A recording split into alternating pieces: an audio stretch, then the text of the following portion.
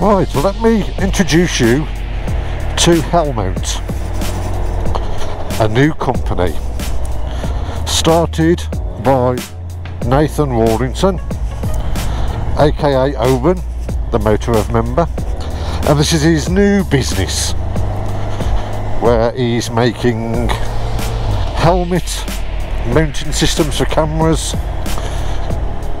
mounted systems from the bikes. Basically anything he can model in 3D he can make.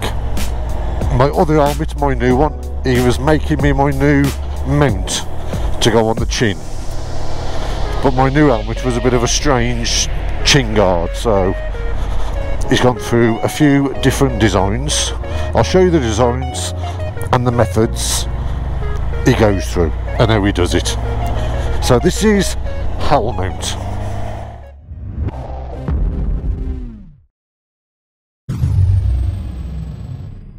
So this is how Helmount works. Here's my helmet, here's my GoPro bracket. GoPro's not in there at the minute because I'm filming with it. What I want is my GoPro mounted on the helmet. And the problem I've got with this helmet is this front piece is a vent. So I can't really stick to that.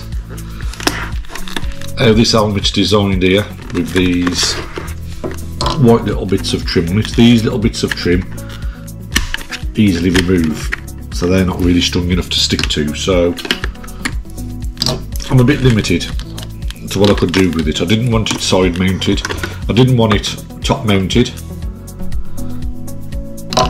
so this is where Nathan and Helmount came in. So what he did, you give him the helmet, or in my case I gave him the chin guard piece. That's the only bit I needed.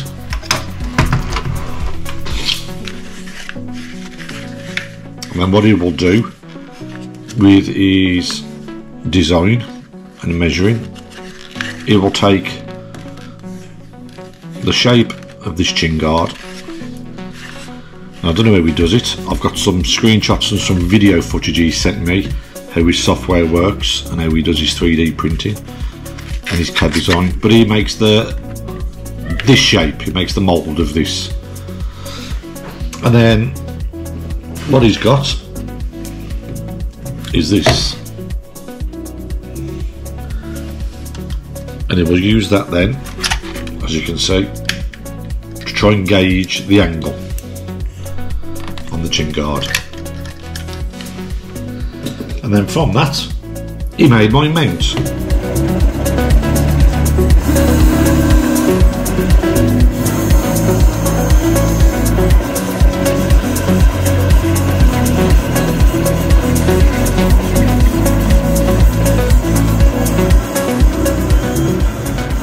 I said I don't mind the mount being attached here and here and coming across the front. That doesn't bother me. I still want the vent. I need to be able to get to the vent if needed. So I can't really have the camera on this because this does actually come off, this vent bit does, so I could end up losing the camera. So after as many hours of design and testing and making different ones to get the angles right and sending me messages, this is what we have.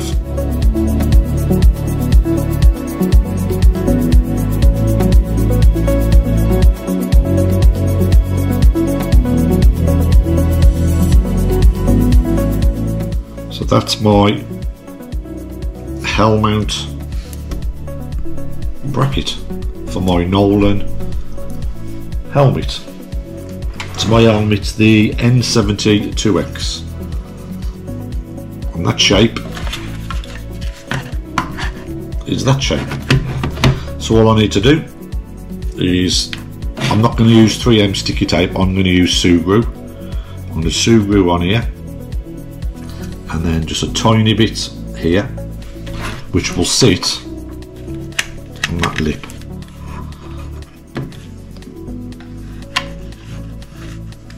And it will go like that. So it's actually come out so it looks actually part of the helmet. He's done me one in black as well. So I've got black and white. I actually prefer the white one. I think I'm going to use the white one. So I'll glue that on. This little bit here is shaped so it will sit just and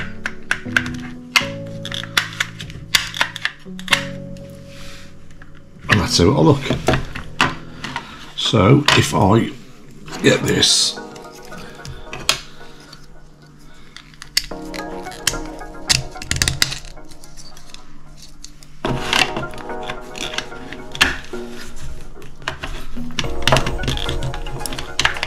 that will be like that, and then my camera will be like that.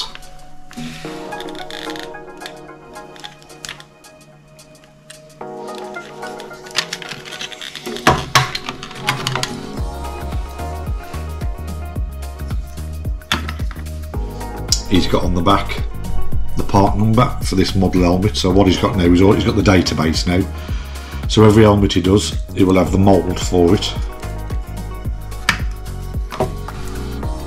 And we've got the black one.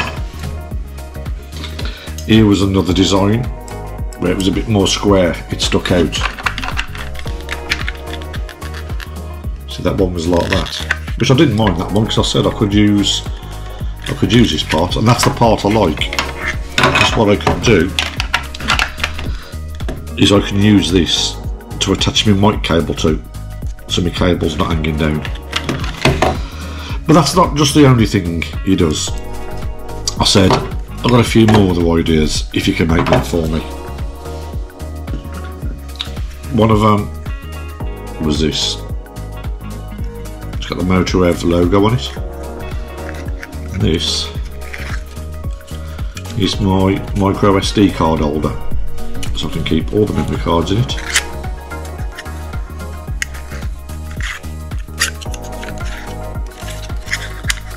So he's only one of them.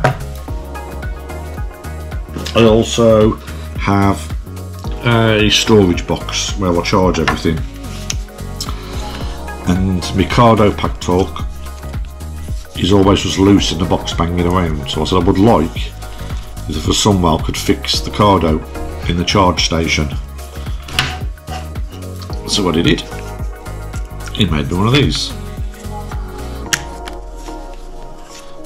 So what I can do now, I can 3M tape this, stick it down, and that's the cradle for the Cardo to keep it secure. All I do, press the button at the front, and it releases it.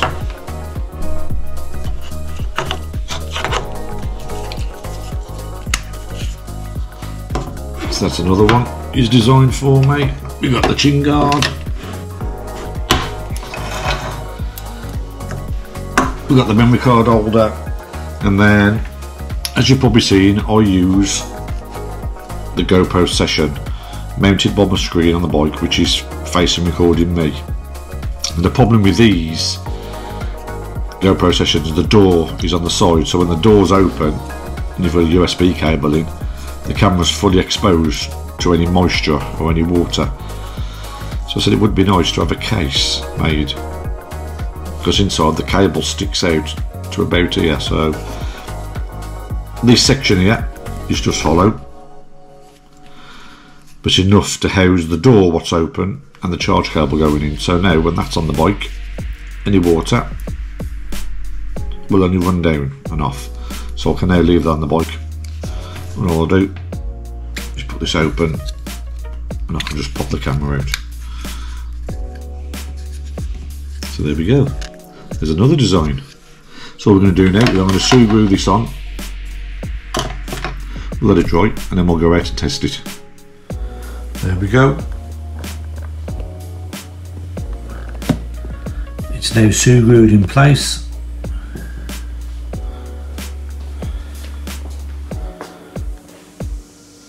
It fits absolutely superb.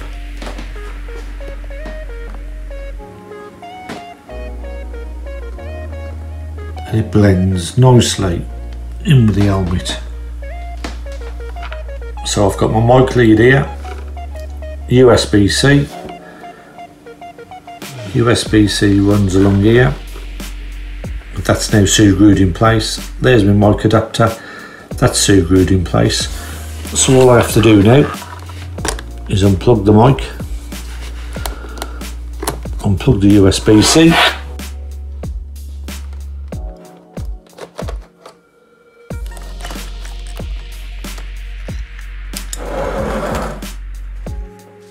and there's my setup.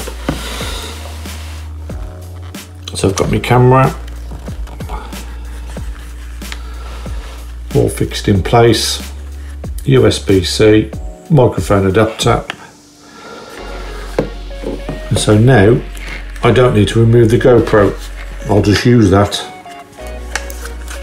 as my charge station, as my sync station. So from that I can plug a charger into there and charge it off the bike. I can also transfer footage from the camera straight to the bike.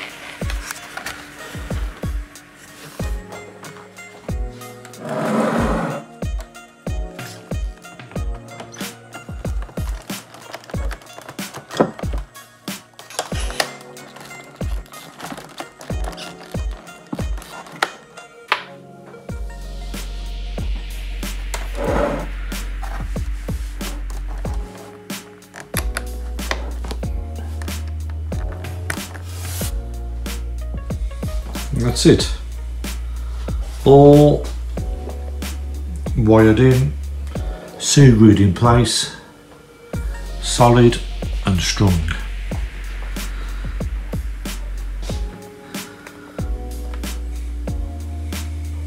There we go, that's my Helmount GoPro chin guard bracket. So it's a new company, Helmount.com. The website's just been set up and there's going to be quite a few different products available. It's going to be exciting seeing this. But there we go, that's my setup.